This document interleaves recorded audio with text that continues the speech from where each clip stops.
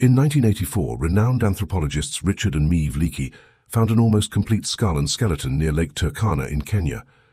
They named their find Turkana Boy and initially estimated his age at 13 to 14.